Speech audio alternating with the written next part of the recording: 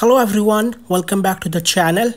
Today in this video I'll show you how to fix notification content not showing on both the home screen and lock screen of your Android phone.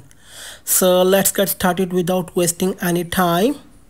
Step 1. Open the settings app on your device. Step 2. Scroll down and tap on apps. Step 3. Select app lock. Step 4. Unlock your phone using your fingerprint or password.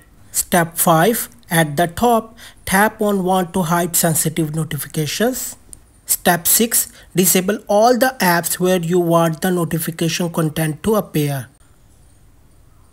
Once disabled, the full content of those apps notifications will start showing up on your lock screen and home screen. And that's it for today's video. If this video helped you, don't forget to like, share and subscribe for more Android tips and tricks.